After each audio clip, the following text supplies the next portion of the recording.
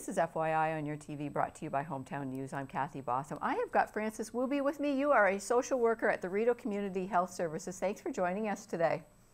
Thank you for having me. We've got a great connection with you folks there. We've been doing regular interviews about everything that you do at your services, and it's just a wonderful resource. It's actually Leeds, Grenville, and Lanark you cover, right? Yes. That's right. That's right. So today it's your turn. We're going to talk about you as a social worker there. So let's talk a little bit about you. What's your background? Sure, absolutely. So I am a social worker. I work here providing counseling at Rideau Community Health Services. Before I started here, coming up on my 1-year anniversary, as we said, I did work for Open Doors for Lanark Children and Youth, working with the 12 through 18 and running some groups there. So very familiar with Lanark County, all the corners of it.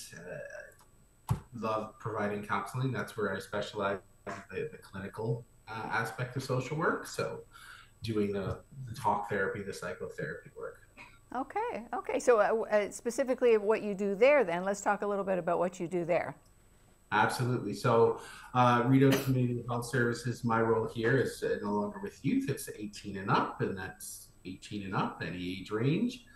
I provide what is called brief solutions focused counseling. So 1 to 8 sessions where we have counseling to address mental health, life concerns that are currently a struggle for the patients to deal with or to process. So we help them along with that part of their journey just by providing some information on what could be happening in terms of their mental health, how they're responding to stressors in their life, just giving some education on how that works, basically, which often helps them put it in context.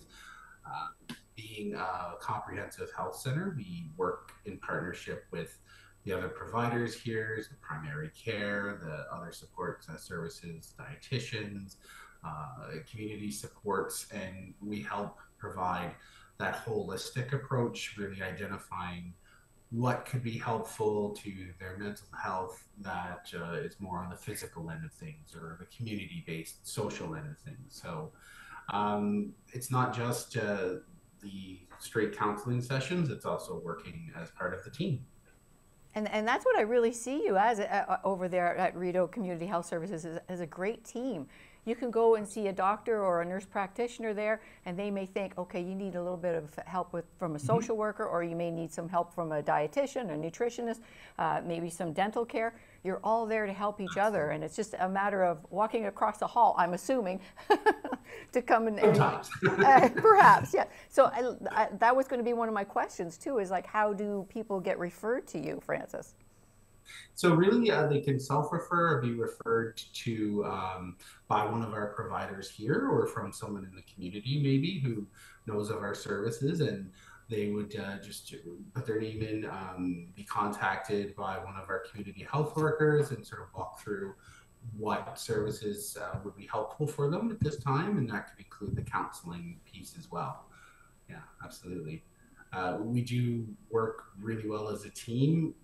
Also, more expansive than that, we try to connect with the community, other community agencies as well, and other initiatives happening. Just wherever we think things would be helpful for clients, we have a social determinants of health approach, right? So we understand mental health and health are one, right? It's our health in general.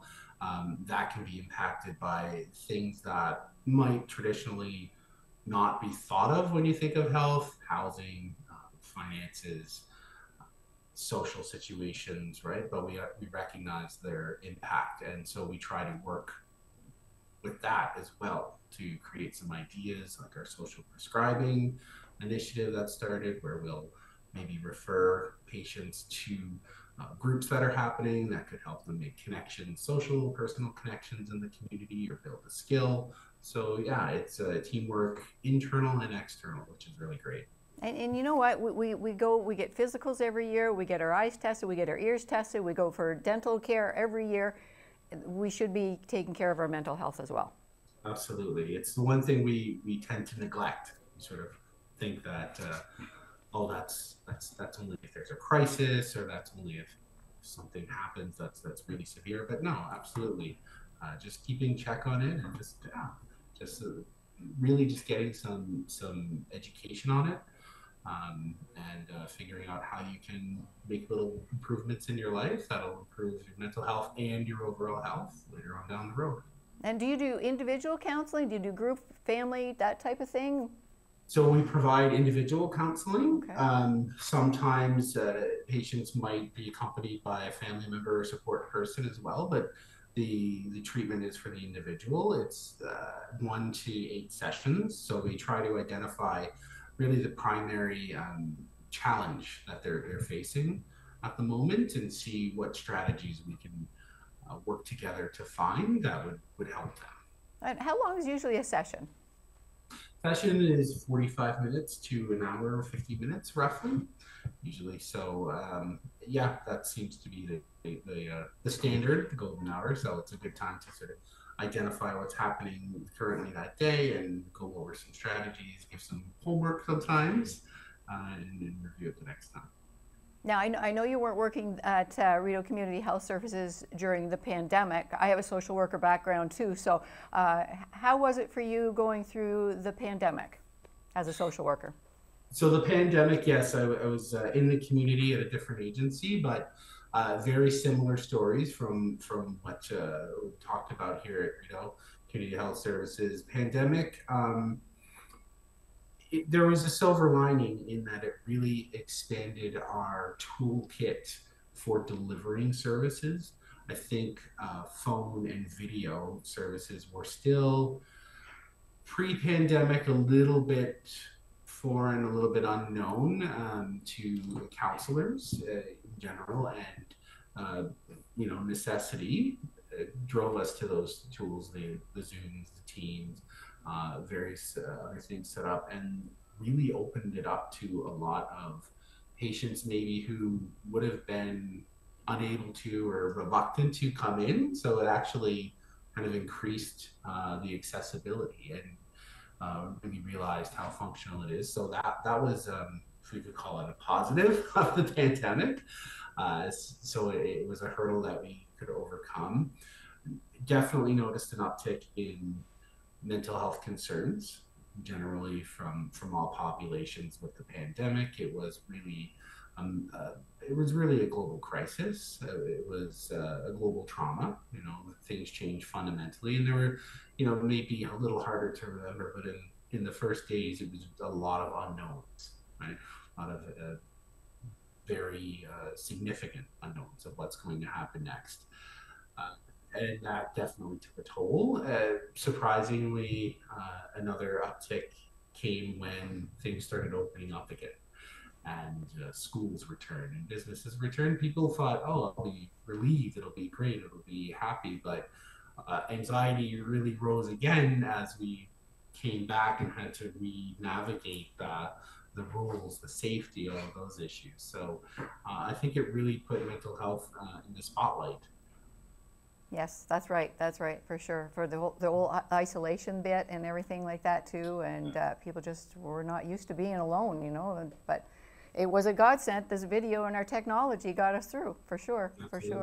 for sure. Now, where are you located right now? You're in the Smith Falls office, because you've got quite a few. Yes, so my services are out of the Perth office 1 day a week, and then Smith Falls three days a week. We also have an office in Merrickville as well, and Brockville as well, although Brockville, I believe the counseling part is delivered through video or phone for the time being. So yeah, we work all through the area. We can, like I say, connect with folks virtually or by telephone if in person isn't an option. All right, and how do people get a hold of you, Francis? Sure. Well, they can call our main number if they'd like, at 613-283-1952, and make an inquiry about counseling services or community health support services. They can visit our website at rideauchs.ca. Lots of information there about our program, services, groups that we run, allies we're affiliated with. Yeah. Excellent, excellent. Well, I thank you very much for joining us today. I always look forward to our monthly interviews with the Rideau Community Health Services. There's so much going on there, and we're learning so much from everybody there too. So once again, we've got Francis Wooby. You're a social worker with the Rideau Community Health Services. Once again, what's the phone number to get a hold of you, Francis? So 613-283-1952. Well, thank you very much for joining us, and thank you for everything you do to help people. Thank you.